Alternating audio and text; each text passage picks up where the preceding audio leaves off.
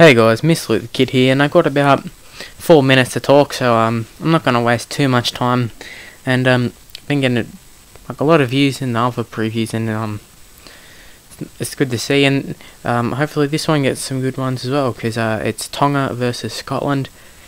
Tonga, I think I talked them up a bit in the last video, which was the New Zealand one. Obviously New Zealand one, also PNG lost to France, I think, overnight as well. And this Tongan side, I think, is going to be a great side. I can't really understand George Tafur playing centre, but obviously, well, he's pretty big, and I think him and Hurrell as centre pairings will be very scary for oppositions.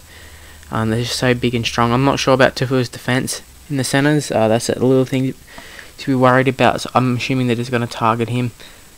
And also Hurrell's not that great in defence either in regards to decision making. I think the biggest factor for Tonga in whether they do reach their potential in the World Cup is pretty much that their halves pairing. Now I saw them play against Samoa and they dominated Ben Roberts and Peter Godinez, but let's be honest, they're not a world class halves pairing either. Like, Ben Roberts played for New Zealand. Like I said, he's one of my favourites. I said that in the last video, but he's one of my favourites from the Bulldogs.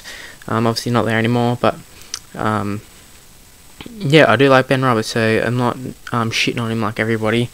I think he has the potential to do a lot of really good stuff and then a lot of stupid stuff.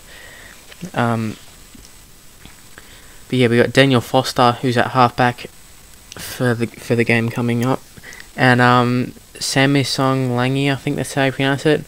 I believe that he was from the Bulldogs Toyota Cup side last year, and now he plays for the Roosters Holden Cup. It was part of the swap with Sam Perrott. So Bulldogs fans, I think we're a bit desperate at the moment, and we're looking for another halves player. He also can play centre and second row, so I'm not sure if he'll play 5'8" the whole tournament.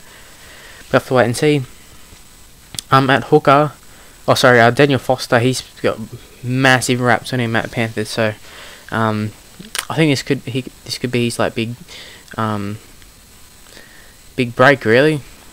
Go far towards getting a spot next year. They do have a lot of competition at the Panthers next year. Soward, Isaac John, all that, just to try and get a spot. And also you got for Scotland, you got Peter Wallace, who's actually going to Panthers next year. He's returning there. So lots of spots in the halves. It's all open pretty much, as Luke Walsh is gone. So yeah, Tonga, I think they will win this match.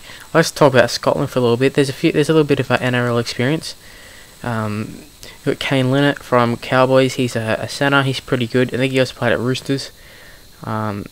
He's big and tall and pretty fast. He's strong. I think he's more of a defensive sort of player, but I think he's an asset to the side for sure.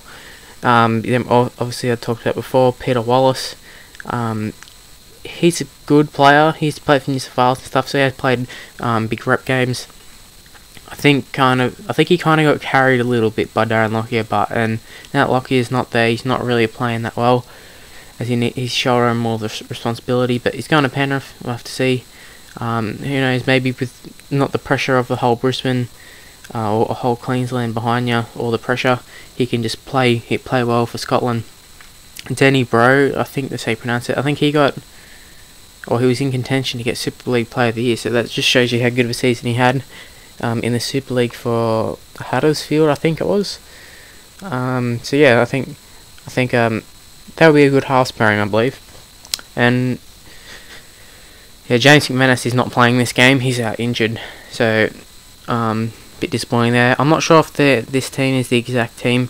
I don't think it is, because a few people I just haven't got around to making yet. But I think the lock isn't in it.